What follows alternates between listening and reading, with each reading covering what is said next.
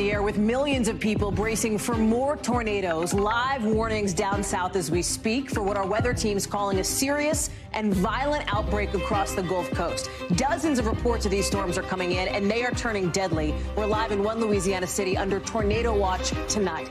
Plus, a judge getting a first look at never-before-seen evidence from the attack on the husband of House Speaker Nancy Pelosi. We've got our reporter in San Francisco with what we know and what was played, including body cam video and the 911 call from Paul Pelosi. And we break down a so-called pump and dump plan by a couple of self-proclaimed stock market influencers. What we're learning now about this alleged 9-figure fraud scheme. And a behind-the-scenes look at a wide-ranging investigation into the #1 cause of death among young people in this country, fentanyl. Why San Diego is ground zero for the trafficking across the entire country. That's in the backstory. Plus, the shocking death of a beloved celebrity, the remembrances, and so much love for the DJ and dancer known as Twitch later on in the show. Hey, I'm Hallie, and we are watching a serious storm that is right over New Orleans as we speak, with 3 states now under a tornado watch. You've got the National Weather Service calling this a particularly dangerous situation right as the cleanup is getting started in other parts of the country. You know, the parts of the South got just ripped up after reports of at least 25 tornadoes, 10 of them confirmed in the last 24 hours. This is what it looked like. This is the devastation in Louisiana after these tornadoes ripped through mostly rural areas. We know now 2 people died in the storm near Shreveport, a 30-year-old and her 8-year-old son. And as we're coming on the air, we're also learning now of a 3rd death in St. Charles Parish. You can see what it looked like here from the view of one driver in New Iberia, Louisiana, basically staring down the funnel of that tornado as it whips past. And you can see all the damage that the storm did to what used to be a hospital in that area. Thousands of people have no power. And in just the last couple of minutes, the state's governor says everybody in the storm's path has been accounted for, but that it's not likely they're going to get help from FEMA from this damage. He says the timing of the storm could not be worse. To have this kind of damage come through just before Christmas, there's no good time for it, obviously. But that may be more than some of these people can bear. It's not just Louisiana. At least 8 confirmed tornadoes tore up the Dallas area. Our climate team tells us this is really rare for December, the first outbreak near Dallas since 2015. And you know what's coming up the rear of this storm? What's bringing up the rear? A wave of blizzard warnings for 24 million people across the Midwest and the Northeast. Some places could get something like 20 inches of snow, making it super unsafe to drive. You can see why right here. So who's in the path next? The storm will shift now towards Florida and the Atlantic coast. Folks in Tampa, Charlottesville, Jackson, Charleston, they're going to need to watch out big time. Bill Cairns is going to break this down for us more in just a second. But let's start with Guad Venegas, who is in Baton Rouge, Louisiana. And Guad, this is active. It is happening. It is happening now. And it is deadly at this point. Hallie, as we speak, the reports say that the dangerous part of the storm is going over the New Orleans area. You were showing different images. A lot of those are from today. New Iberia, that was earlier today. We saw the images. That's about 50 miles southwest of the Baton Rouge area where several people were trapped, had to be rescued. We've confirmed a 3rd death just moments ago. That was confirmed by authorities in St. Charles Parish. That's just west of the New Orleans area. And then, of course, images of that damage in the northwest part of the state overnight, a mother and her son who both died as a result of a tornado. And then just near there in another parish, also in northwest Louisiana, several people were injured. Now, authorities have said that the damage is still being assessed. Here in Baton Rouge, fortunately, we did have some wind, some rain, but no major tornadoes in this area have been reported. But we still have this storm that it's making its way through parts of Louisiana, and people in other parts of the South are under alert for what could happen as the storm makes its way. We're talking about these parts in Louisiana, and it goes as far as Florida. So we're keeping a watch to these tornadoes that are just popping up around different places as the storm makes its way through the South, Hallie.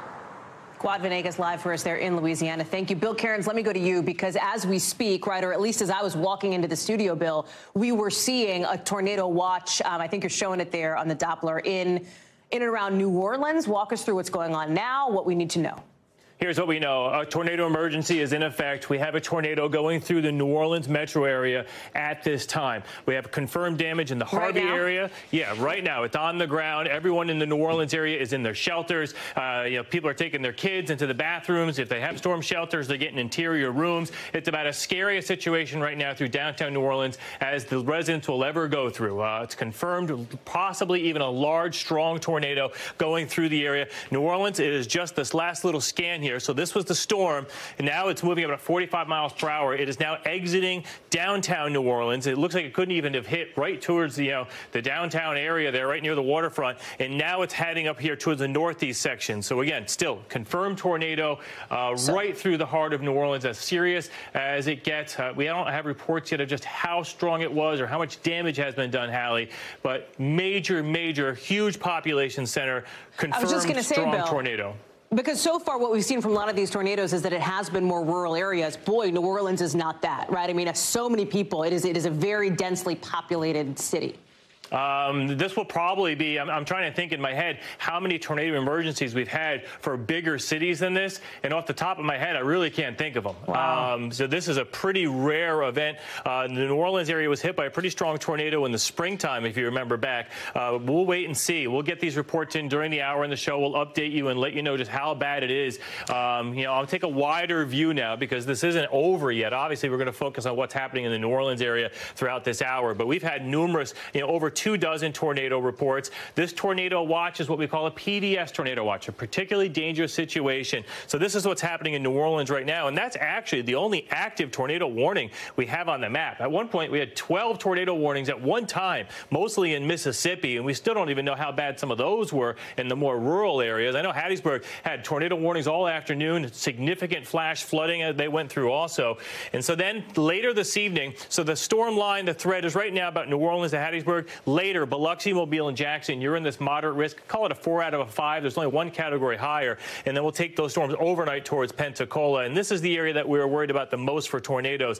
And that's happening as we speak. So, Hallie, again, I'll give you updates throughout the hour as we get it in. Yeah. Because I think it's super important to be in this moment right now, because this, as you say, this is serious, this is scary, and I just want to pull back the curtain a little bit for viewers. We obviously can't show anything right now because there's nothing to show, right? Because nobody is out there trying to capture this video other than maybe, Bill, storm chasers, and then it takes a minute to turn that stuff around, obviously.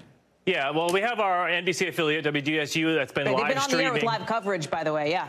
Right, and so they have their tower cams and stuff, but you can see this was the possible tornado. So to have a storm chaser viewing it, it was kind of swampy areas to the south here, and most of the population areas were in the rain as the storm approached. It was actually pouring in New Orleans before the tornado even got there. So there was a lot of lightning and pouring, and then all of a sudden you got in the tornado warning and the sirens started going off. And we're still indicating a decent amount of rotation with it, but unfortunately it looks like, Hallie, this storm peaked in intensity right as it was approaching downtown New Orleans. So again, we'll wait and see. I mean, hopefully it was only on the ground a short period of time. We know for a fact it has done some damage, but we just don't know to what severity at this time. In my opinion, looking at radar as this was approaching, it was about as serious as it gets. And we have what we call a Fujita scale for how we measure the intensity of tornadoes. EF0 is the weakest, EF5 is the strongest. Those are extremely rare.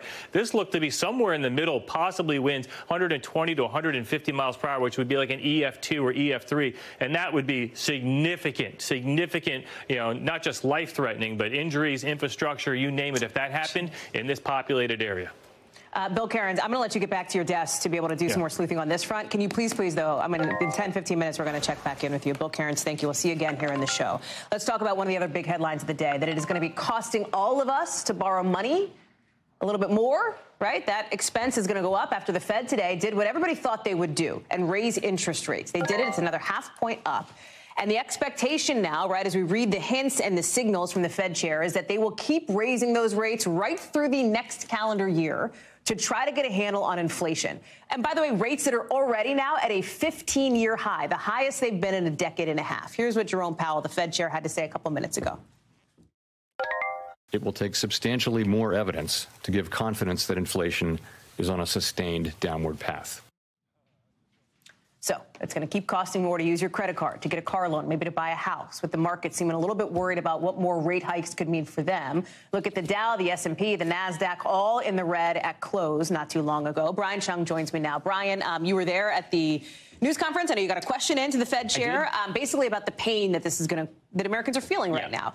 Talk us through One thing about Jay Powell, he'll signal what he wants to signal. And it feels like the tea leaves are all pointing to more interest rate hikes in 2023. What does that mean for all of us? Yeah, well, I mean, this has been the talking point for the Fed. We're going to let everyone know exactly what we're going to do. And they telegraphed that they were going to go by 0.5 percentage point today. And then they did. Now, what does that mean for Americans? Because we heard Jay Powell earlier in the year say, look, these interest rate hikes are going to cause some pain. In translation, well, higher inflation rates means that it's eroding workers' wages, but it also could mean the hinting at job loss in next year. Now, unemployment's at 3.7% right now, but the Fed is projecting that that could go up to 4.6% next year. That would be 1.5 million people losing their jobs. So I asked Jay Powell, what does the pain look like right now? Take a listen to what he said.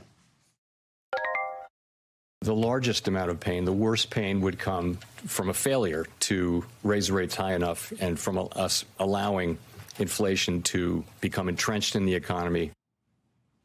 Becoming entrenched in the economy. And that's very much a challenging situation for the Federal Reserve when you consider that this is a central bank that is trying to engineer this soft landing, right? But that can't happen if unemployment spikes. That's the thing. And that's why, it's funny talking with our folks, with you and the folks over at CNBC on this. Like, the whole issue is, are we in a recession or not? The unemployment rate tends to be part of an indicator there. But if it starts to go up, I mean, at that point, isn't it pretty clear that we would be in a recession, given where inflation is? I mean, that would be a big part of it, right? Because this economy is very weird right now. The inflation side of things is not good, right? 7.1%. Historic, right? Yeah, that's an improvement from the 9% that we saw earlier in the year. But unemployment is still near 50-year lows, right? It's at 3.7% now. We hadn't seen 3.5% since September, right? But then before that, it was 1969 that we saw that rate. So if it goes up to 4.7% or 4.6%, that's not the worst, right? I mean, we saw that spike a lot higher during the great financial crisis in 2008, but that's still, again, 1.5 million people. Who are those people? Are they low-income people that were particularly hurt during the pandemic when a lot of those service jobs were eliminated? That's a big question. Before I let you go here, we should that number too, 7.1% is with the inflation rate. That is not historic. We've seen history made this year as it relates to inflation, at least from the last several decades. The question is, we also showed a graphic showing how this rate hike was less than expected, right? They're slowing it a little less than expected. What could happen in the next calendar year that would convince the Fed and Jay Powell to change their minds? Like, what would they need to see to be able to say, okay, like, actually, we're in better shape than we thought? Well, I mean, if you look directionally, right, the fact that they were going by 0.75 percentage points in the last 4 consecutive meetings, and now they're going by 0.5 percentage point. Maybe they go by 1/4, and then maybe they stop entirely, right? But all that is going to be dependent on how inflation develops. It's very clear that this Federal Reserve is willing to let the unemployment rate go up. That could be a mistake, but that's what they said they're going to do. If inflation doesn't end up getting down to what the 3% they're projecting it to be by the end of next year, maybe they have to get more aggressive. If it ends up coming down faster, maybe they can stop. It all depends on the data. Brian Chung, thank you so much. Appreciate it. Breaking news out of San Francisco as we come on the air with a judge just literally in the last 2 or 3 minutes ruling that there is enough evidence to charge the man accused of breaking into the home of House Speaker Nancy Pelosi and attacking her husband Paul to go to trial. He will now be going to trial. That was the subject. That was the decision in front of this judge today in a hearing where there were vivid new details that we have never before seen or heard about what happened in the moments that Paul Pelosi was attacked with a hammer. Over the last few hours in this courtroom, you saw, for example, 911 audio from that day, the body cam video of police responding to that call, and the hammer itself that investigators say the suspect used during the attack. Apparently, he told police there was evil in Washington, but that he wasn't trying to target the House Speaker's husband specifically. That's according to testimony from a San Francisco police sergeant we heard from today. Jake Ward is following this for us. And Jake, take us inside the courtroom here, because, and let me explain to people, we couldn't bring our cameras in court, right? That is why we're not showing you some of this stuff that we're talking about here. But lay out the headlines here, because it was persuasive to the judge that it was enough evidence from the prosecutors that this should go to trial, and it will. That's absolutely right, Hallie. This was a very vivid day in court. And if the question had been, is there enough evidence to go to trial? Well, that was certainly answered by what everyone in that courtroom saw. I mean, we first, of course, heard audio from the 911 call. And I think in both that and in the video, what we were reminded of was the incredible composure of Mr. Pelosi, that this grandfather, woken in the middle of the night by an obviously deranged man, threatening his wife, asking where his wife was going to be. David DePape told police later that he intended to break the knees of Nancy Pelosi if she lied to him under interrogation. I mean, this was a man with terrible intentions. You have Mr. Pelosi saying to the 911 operator in this very calm voice, there's a gentleman here who wants to speak to my wife. He does not sound in any way alarmed, even though he is trying to get across the incredible danger he is in. And then it is, of course, the body cam footage that riveted everybody's attention. I mean, we really had this footage in which one of the two responding officers comes in the door, and the footage shows the two men, Mr. DePape and Mr. Pelosi, standing there together pretty calmly, holding the hammer together. And then it's when the officer says, drop the hammer, that all hell breaks loose. That's when Mr. Pelosi is struck. And then, as that sergeant, as you mentioned, he describes in his testimony, he says that's when Mr. Pelosi wound up face down in a pool full of blood. I mean, a really frightening amount of evidence here, and just a reminder of how awful it was for this man and how incredibly composed he was in keeping this man calm as calm as he did, and in somehow getting across to this 911 operator that he was in real trouble and needed somebody to come to the house right away, Hallie. And how quickly it happened, too, right, Jake? Because if you look at some of the timing of what the body cam video that played out of the 911 call, this all, especially once the officer got to the door, the officers, this went down incredibly quickly. That's right. It's the incredible speed with which things happen once the police officers arrive. But again, just it speaks to the incredible presence of mind of Mr. Pelosi that he was able to keep this guy calm for as long as he did. Also worth pointing out here that we now know, based on this hearing and other testimony, other interviews with Mr. DePape, that he had more people in mind than just Ms. Pelosi. He was interested in the actor Tom Hanks. He wanted to go after Governor Gavin Newsom. He had a list of people in mind for this kind of whatever it was he had in mind here, right? But obviously scary and dangerous and violent intentions here. And so, we just see just how close it came to, thank God the speaker was not home, and thank, God that Mr. Pelosi wasn't more badly injured than he was. Again, just the close call after close call on vivid display here in the courtroom here today in San Francisco, Hallie. Jake Ward, and of course the news that this will go to trial. DePape will next be presumably in court, at least for an arraignment, a few days after Christmas. Jake, thank you very much. Let's talk about the pressure building on Capitol Hill to do something to regulate cryptocurrency after the spectacular, epic collapse, pick your adjective, of FTX, the crypto exchange run by the so-called crypto king, Sam Bankman-Fried. You've got two senators from different sides of the aisle, Elizabeth Warren, Roger Marshall, putting in a proposal to try to close a loophole on money laundering in crypto. Coming as senators are hearing from a panel of experts, including Kevin O'Leary, a.k.a. Mr. Wonderful from Shark Tank. You recognize him? He was a paid FTX spokesperson. Ben McKenzie was there. Ryan from the OC, recognize him? He's now a well-known author and critic of crypto. And McKenzie, boy, not mincing any words when it comes to how he feels about the whole business. Watch. In my opinion, the cryptocurrency industry represents the largest Ponzi scheme in history. As for Bankman-Fried, SBF, as he's known there, you see him there being let out of his initial court hearing late last night in the wee hours. His extradition hearing is not going to happen for another couple of months, which means he will be posted up in the Bahamas until then. Garrett Hake is joining us live now from Capitol Hill. And Garrett, this is interesting when you look at the landscape that crypto finds itself in now. Setting aside SBF and what happened there, we'll know more after the extradition hearing in February. You've got lawmakers now, some of them looking to put in place more regulation and introducing legislation to do that. But, Garrett, if wishes were horses and legislation was action, there would be 1 million new regulations on, like, Facebook and social media. In other words, it's going to be a long road ahead for anything to get done on this crypto push.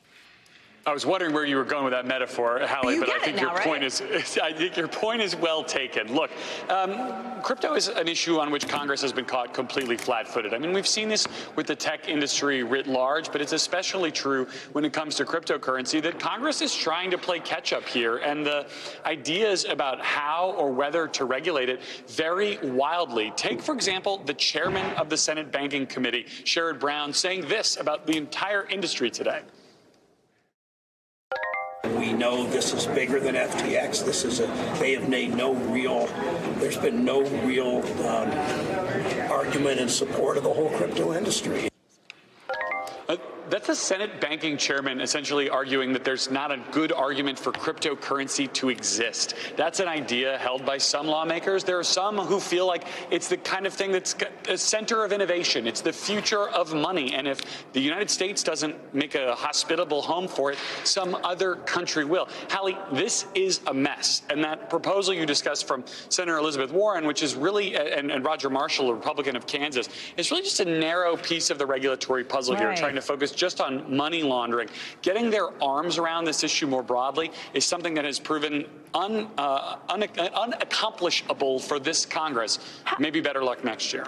How much is this breaking through and just the buzz and the conversation there with folks you're talking to on the Hill, Garrett? Because there was the specter, of course, of the potential breaking of campaign finance laws as it came to SBF, who donated a ton of money to politicians, to lawmakers here. Are people, like, this is in my group chats. Is it in members of Congress's?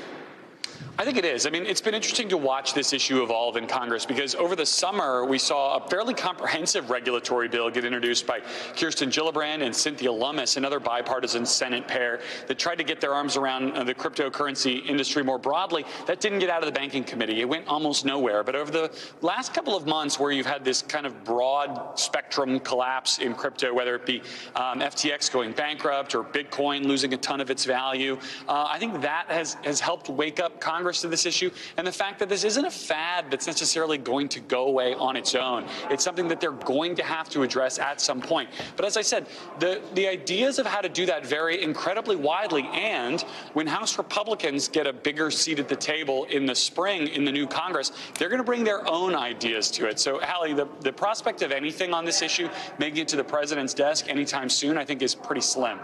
Garrett Haake, thank you very much for that reporting. Appreciate it. Coming up, we're going to take you back to what's happening in New Orleans with an apparent tornado touching down. We're going to get an update on that in just a minute. Plus, Peru's new government declaring a police state now over protests turning violent. We'll talk about what's going on there and the 5 things. And the last match now set. Who's playing in the World Cup final this weekend in a bit.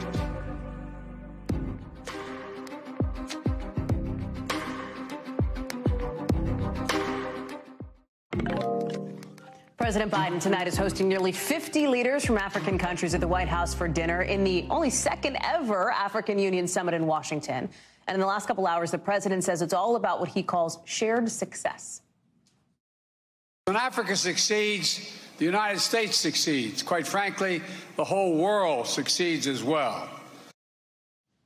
Now, the White House says this meeting is all about Africa, but in a lot of ways, it's about China, too. Why?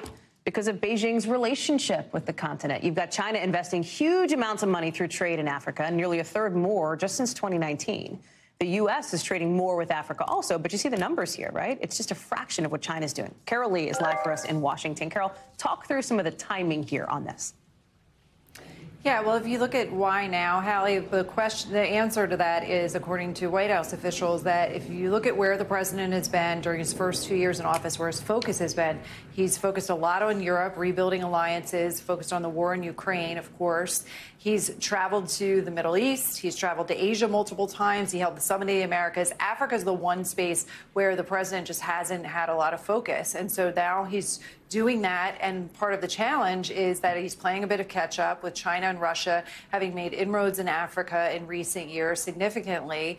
And he's also facing this uphill battle where, you know, the African leaders have seen this before, this attention from the United States, and then it fades away. And so what the president's trying to do here is make the case that he's in it for the long haul, that this is something that his attention is going to continue to be focused on. And so to back that up, he's making a number of announcements. He's announcing $55 billion in a commitment to invest $55 billion in Africa over the next 3 years. That depends a little on Congress, obviously.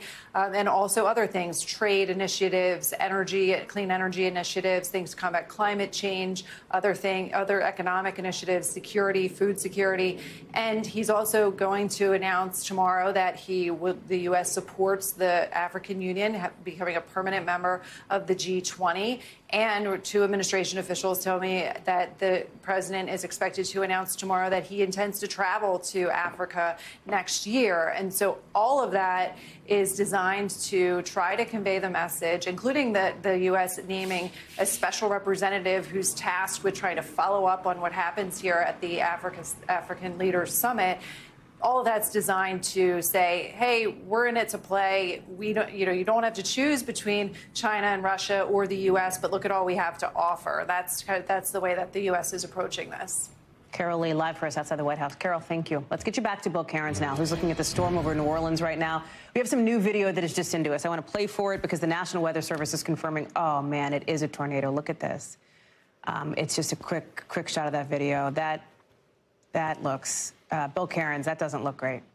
It looks like probably an EF2 or EF3 tornado. I've seen other angles, that video we're trying to get cleared to show you guys. And we know that this went through the West Bank, just across the river from downtown New Orleans. I know that we've had reports from people in Canal Street, in the French Quarters. They had debris falling out of the clouds, roofing materials and insulation. So in other words, this tornado on the West Bank was destroying things, picking it up, throwing it up into the thunderstorm, and then it was falling down somewhere else.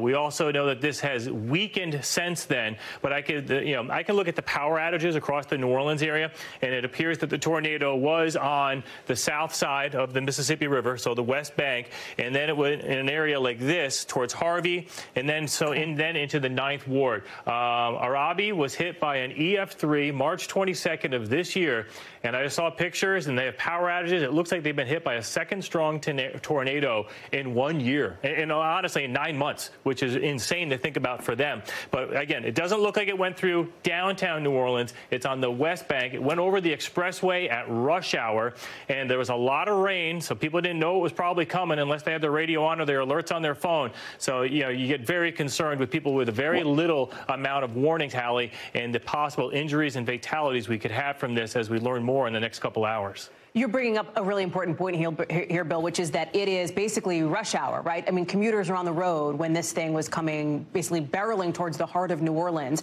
We talk a lot about how tornadoes at night can increase the risk if people aren't able to, hear the warnings and get to shelter. But man, Bill, if you're in your car and it's raining and you think it's a thunderstorm and you don't know the tornado's coming, I mean, what kind of alerts would go out in that situation? What are you supposed to do in that situation? I mean, in that situation, you get as low as you can in your vehicle because you want to avoid any projectiles shooting through your car and hitting you. I mean, that's the only thing you can do if you're in a vehicle. What you're looking at in that video, by the way, in case, that's the tornado on the left side right there. And then it looks like the person that was filming this, must have went to shelter as they saw that coming in. Sure. So that's the tornado as they saw it coming on the left side of the screen. The reports, it doesn't look like this was an EF4 or EF5. This would be the type of tornado that would tear the roof off of houses. It would destroy mobile homes. Brick and cement and concrete homes and buildings would have windows smashed in, but those structures would likely still be standing. So something like this, we're hoping people were able to get to shelter. One other thing, if we come back to the maps here, this is a live radar. This is a slow-moving storm system. It is pouring, and there's a lot of active lightning right over the top of this area where the tornado hit. So the first responders and everyone that's rushing to the scenes, I mean, they are in, very inclement conditions. It looks like in about a half hour from now, the rain should get a little bit lighter, and all the first responders rushing to those areas. Emergency managers have said there is significant damage. Obviously, they're just trying to do the assessments and go rescue people out of the rubble or out of the destruction that has already occurred. Bill Cairns, thank you for staying on top of it. I know you're staying close to the camera. We'll have you back with any updates as we get them. We're hoping, obviously, that everybody in New Orleans is okay, that they managed to get to shelter and safety with that tornado, as you just saw, ripping through. We're going to sneak in a quick break. We'll be right back on the other side with more headlines from the day.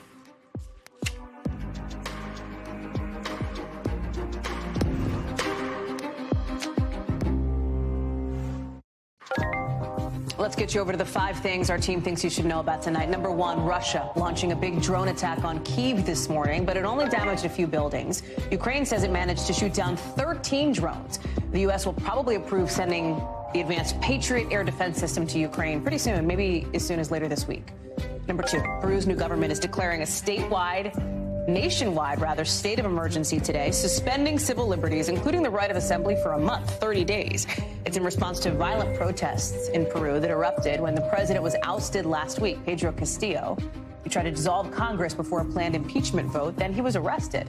Protesters want him out, freed. They want a successor to resign and a new election scheduled. Number 3, NASA's Perseverance Mars rover captured something we have never heard before. Listen.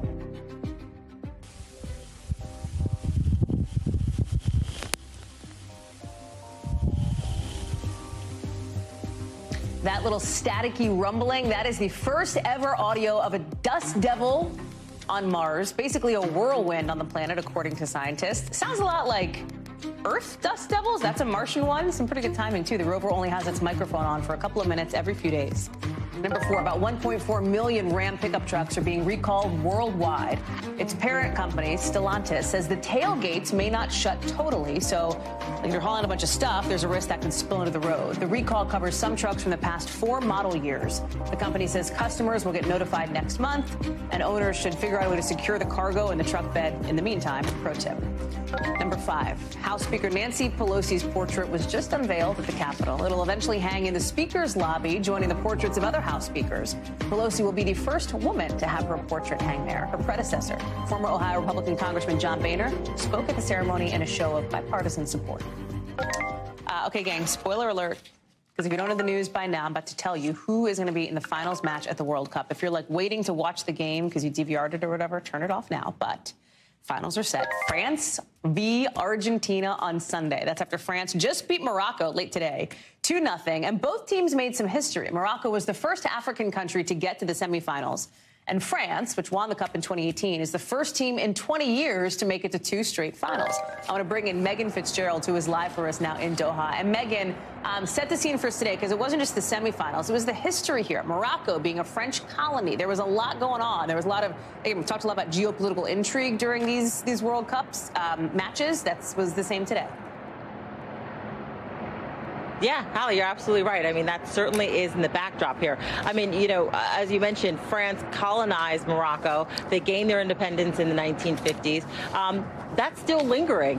And, you know, we seemingly saw the president of France, Emmanuel Macron, trying to quell tensions. I want to read for you just a little bit of the tweet that he put out. He says, "Sport brings us together before anything in respect and friendship between the two nations." Friendship between the two nations. So trying to bring people together and quell tensions. We saw, you know, some scenes play out in Paris when the teams knew that they were going to be playing each other. But look, when you look at the pitch, this was a hard-fought game. The focus was on trying to win. And that's what we saw from Morocco. I mean, they came out strong, holding their own throughout the entire game. They had several attempts on the goal. They just couldn't connect with the back of the net. In the end, it was France with a 2-0 victory, and they will be heading on to the finals to take on Argentina. Talk about the finals then, because this is a dramatic one, right? Messi playing what some people are speculating might be his last World Cup ever, right, against the defending champs. There's a lot of storylines on that one. Absolutely. I mean, Lionel Messi is a guy who has practically every major title in soccer except for one, and that's the World Cup. So, you know, that's what he's going for on Sunday. And, you know, a lot of people think that that's what's going to happen. I mean, the fan base here for Argentina is deep. There's a lot of people here cheering for Argentina. But, of course, you know, we'll see what happens, because then you also have France, the defending 2018 champions, just took the pitch, just wrapped up a game where they looked really strong. So what we know for sure is that Sunday's going to be a really good game to watch, Hallie. And you're going to have real good seats for it. Megan Fitzgerald, thank you so much. Good to see you.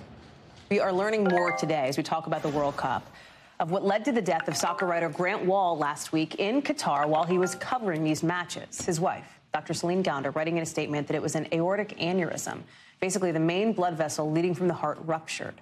It apparently had been growing slowly and went undetected. Here's Dr. Gounder. It's just one of these things that had been likely brewing for years, and for whatever reason, it happened at this point in time. Dr. Gounder's statement also suggests that there was nothing nefarious about Grant Wahl's death, and his brother, who initially raised questions last week, says he no longer suspects foul play. Dr. John Torres is joining us now. Dr. John, help us understand this, because these types of aneurysms are more common for men over 60, according to people who study this kind of thing. Are there risk factors here? Can you even tell if you have something like this? And Hallie, there are risk factors here, and like you mentioned, age is one of them, 60 and above. As a matter of fact, the U.S. Preventive Services Task Force says if you're 65 to 75, and if you've ever smoked any time in your life, you should get an ultrasound just to check, because this is a silent condition that kind of carries on for years and years. And like you mentioned, it's the major blood vessel that comes out of the heart throughout the body, all the way down essentially to the belly button. And if this starts getting weak, it can start bulging out. And it can happen because of high blood pressure, high cholesterol. Those are the biggest factors that you can still control with medications and lifestyle type things. But the biggest behavioral aspect is smoking. 75% of people that have aneurysms have them because they were smokers sometime in their life. And so, again, looking at these risk factors can give you an idea of something like this might be happening. But at the same time, this is a silent condition, like unfortunately what happened here, where it can go on years and years, and then all of a sudden it just gets to the point where it either gets so big or ruptures that it causes problems. Well, that's the question, right? Because Grant, who, you know, is people who watch the show know, is a friend of the show, just an incredible person and journalist, and had been sort of writing in the days before his death that he hadn't been feeling well, but he was diagnosed with bronchitis, right? Like, you say it is sort of potentially a silent killer here. Is there anything that would give you a clue, short of like a full scan from doctors, which why would you go in to do that unless you think something's wrong? And Hallie, the biggest symptom is having this abrupt onset of symptoms. And like possibly what happened here, if the blood vessel starts getting large, if it starts bulging out to the point where it's pressing against the breathing tube, or it's occupying space in the chest, it can cause chest pain, it can cause chest pressure, it can cause breathing problems, coughing, those types of things. But those are indications of a lot of other things as well. And so not necessarily the first thing we think about is this type of aneurysm. There are 10,000 deaths a year from this. Over 100,000 people do have it, but at the same time, it's not the most common thing out there. Yeah. But again, if this thing happens, the major symptom is a severe onset of symptoms. So if these things happen all of a sudden, you know your body, go ahead and get it checked out. Dr. John Torres, thank you very much for that. Appreciate it. Coming up, another reported shark attack in Hawaii. What officials are saying about how somebody tried to fight it off, coming up in The Local.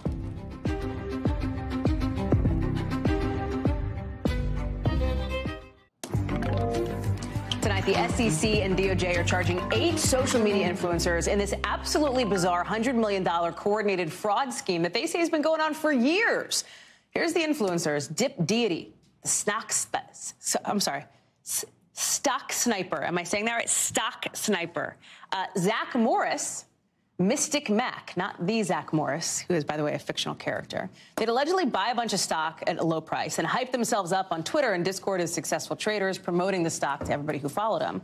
The SEC says once their followers jumped on board and the demand for that stock went up, they would sell their shares and make money off of it. And they were allegedly still promoting the stocks even after they sold them and never told their followers they cashed out. To cover it all up, they allegedly deleted old messages on social media and lied about why the stock prices went down. CNBC reached out to a few of these influencers on social media for comment, but did not immediately hear back. Joining us now is Ken Delaney. And so, Ken, the SEC basically is calling this a pump and dump scheme, okay? And it's not like these were like, we're not talking about like, I don't even know if I should name like a really high-profile influencer, but there, I mean, 2 million people. That's still a lot of people. Is that what caught the SEC's attention on this? It seems likely. I mean, look, pump and dump schemes, Hallie, are as old as the stock market. And if you've watched The Wolf of Wall Street, you know what they are.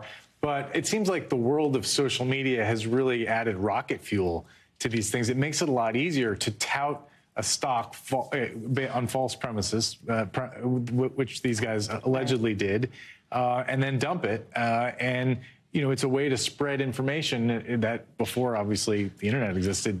People were calling people on the phone to do this kind of thing. Right. Now it's just it's at a massive scale. Well, when you unless you had, when you're doing it online, you're typing it out. The receipts exist, and the SEC has them because this complaint shows hundreds of tweets, a transcript of a chat on Discord that they didn't know was being recorded, where one of them says, "Get caught! We're robbing effing idiots of their money." Yeah. And by the way, there's a civil complaint by the SEC. These guys are also charged criminally by the Justice Department. They've been indicted. So they're in big, big trouble. What does that mean? What are the consequences? Could they be banned from stock trading altogether? The SEC could do that civilly, but they're facing 25 years in prison, each of them. Meaning like the stock trading thing is the least of their concerns. Exactly. How often does this happen? Pump and dump schemes are not uncommon, but this is a really big one, an interesting one. It makes you wonder how often this is happening at a lower level because it's so easy to do on social media. Ken Delaney, thank you so much. Appreciate it. We'll keep an eye on that one. Time now to get to the backstory, our behind-the-scenes look at how a story comes together and how it fits into our bigger picture. And tonight we're looking at a new in-depth investigation called Cartel RX, a 7-part report from the Washington Post into the fentanyl epidemic that we've talked a lot about on this show. A team of reporters at the Post went to find out more, shadowing the multi-agency task force that specializes in tracking fentanyl shipments from Mexico to the U.S. They found that San Diego is actually ground zero for fentanyl trafficking here. The drugs traced back to labs and cartels in northern Mexico. After that, it crosses over the border to stash houses in places like L.A. and Phoenix. And from there, street-level drug dealers take over. The DEA says it's now taking direct aim at the cartels and the fentanyl crisis. Nick Miroff was one of the reporters on this story and joins us now. Nick, thank you for being on the show, especially for a segment like this, which really intends to sort of pull back the curtain. Tell us how you did the journalism you did, right? Because this, the backdrop to this is the crisis that fentanyl is creating in this country, the leading cause of death for younger Americans, 18 to 49. How did this first come together? How did you and your colleagues basically pitch this and then try to get it off the ground? Yeah, well, I mean, sometimes as a reporter, you're confronted by like a single fact that is just so astonishing. It really piques your curiosity and makes you want to learn more and find out more and tell other people. And for me, that was seeing that more than 100,000 Americans were dying every year from fatal overdoses. And so, once we started digging, we realized that almost all of those were people killed by illegal fentanyl. And that prompted us to want to know, where is it coming from? How is it being made? How is it spreading across the United States? And most importantly, why aren't more people talking about this? And so that was really the guiding star for us, the thing that really drove us to want to do this series. And that's what you see now today in the pages of the Post. And people did open up to you about this. I'm thinking of Ed Byrne, who's a Homeland Security investigations agent out in California, who alone has seen something like 500 people die from overdoses, talking with families. How easy was it to get people like Ed to talk to you, to open up to you, to share with you so candidly what they see and experience? Or how not easy was it, right? Yeah, I mean, well, usually, federal law enforcement agents are not eager to speak to journalists and Washington Post investigators. But in this case, I think that there's a level of frustration and a real sense that people just weren't paying attention, that they're, one of the things that Ed Byrne told us at one point is, where is the outrage? Here's a guy who has personally been to nearly 500 fatal fentanyl overdoses. And, he just sees this death accumulating. And, because there isn't that level of outrage, I think he was really open to talking to us to see that here are some reporters who want to tell this story, who want to alert the public. And so he was so helpful to us. And that's why, his story was the lead story in our series. Did anything you learned surprise you as somebody who covers immigration enforcement, as somebody who, and you, Nick, are familiar, and have reported on the Department of Homeland Security for the Post? Yeah, and I've been covering drugs and drug trafficking for a long time. I think in addition just to the overwhelming death toll from fentanyl, one of the things that astonished me the most was how cheap it's gotten. The price of a single fentanyl pill on the streets of Phoenix or Los Angeles is down to like $4 or $5. And so the cost of addiction has gone down at the same time that the potency of these pills has gone up. And to the extent that, just one pill for somebody who doesn't have an opioid tolerance is now basically a lethal dose. And that's one of the things really, really driving this. Nick Miroff, we're so glad that you were able to come on the show and share more about how this reporting came together. I commend folks to read it, Washington Post, WashingtonPost.com, however they get their news. Thank you, Nick. Appreciate you coming on. Thank you. NBC News covers hundreds of stories every single day. And because you couldn't possibly read or watch or listen to them all, our bureau teams have done it for you. This is what they tell us is going down in their regions in a segment we call The Local. From our Western Bureau, a 68-year-old man is in stable condition after getting attacked by a shark in Hawaii. Police on the Big Island say this guy was swimming when a 12-foot tiger shark bit him somewhere on his torso. Our Honolulu affiliate says investigators said the man tried fighting it off with a diving knife and the shark went away. Last week, a woman went missing after an apparent shark attack while snorkeling off Maui. Also from our Western Bureau, Oregon Governor Kate Brown says she is commuting the sentences of all 17 people on death row in her state. They're now sentenced to life without the possibility of parole. Brown has less than a month left in office. The death penalty is legal in Oregon, but the state has not executed somebody since 1997. From our Northeast Bureau, those sailors missing on their trip from New Jersey to Florida have been found alive and safe. Remember we told you about that this week? A tanker vessel crew spotted them like 200 miles off the coast of Delaware yesterday, waving their hands, waving a flag. Officials say the boat had no fuel, no power when they were found. They are in New York tonight, reuniting with their families and getting medical treatment. Tell you what, it's nice we can bring you like a good follow-up to a story like that we do. So we're glad to see that those guys are safe and sound. Coming up, tributes pouring in for Twitch. Stephen Boss, the former DJ for the Ellen DeGeneres Show, who died today in an apparent suicide. We're going to have the latest on this and how people are remembering his life and his legacy.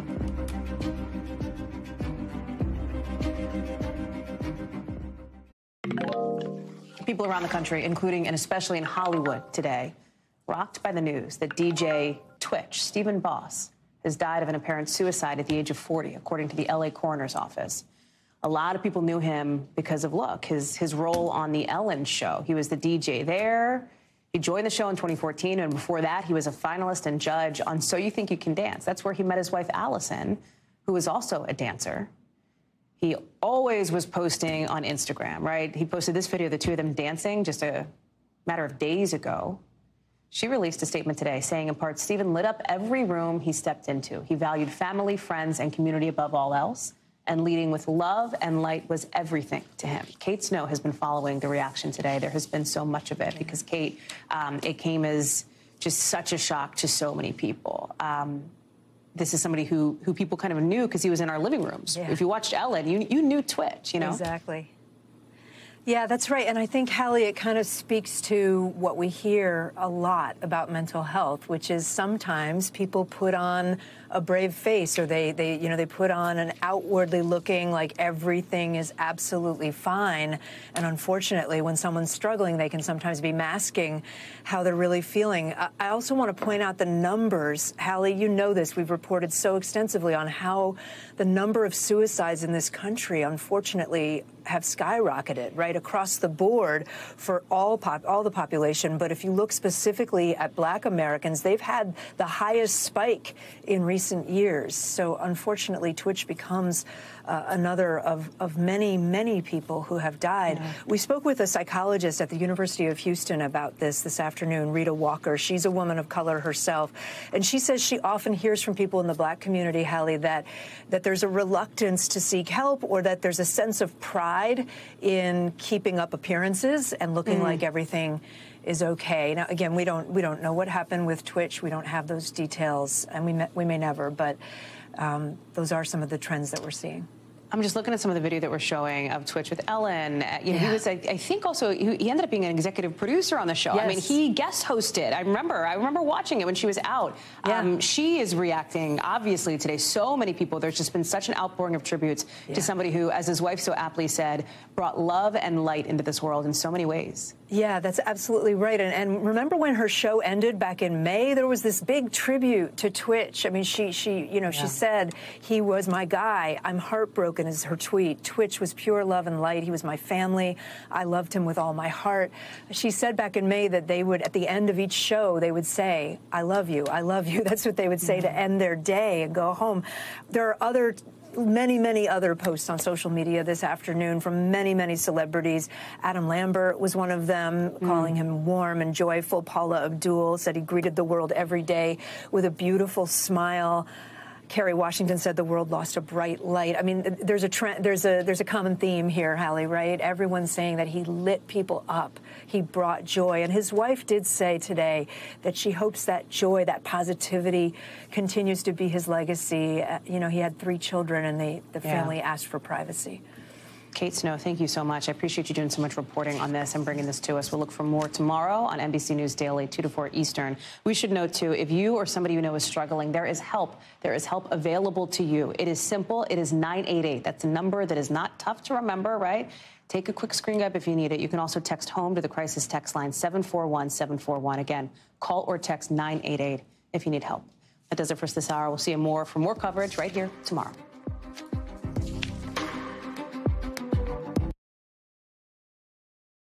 Thanks for watching our YouTube channel. Follow today's top stories and breaking news by downloading the NBC News app.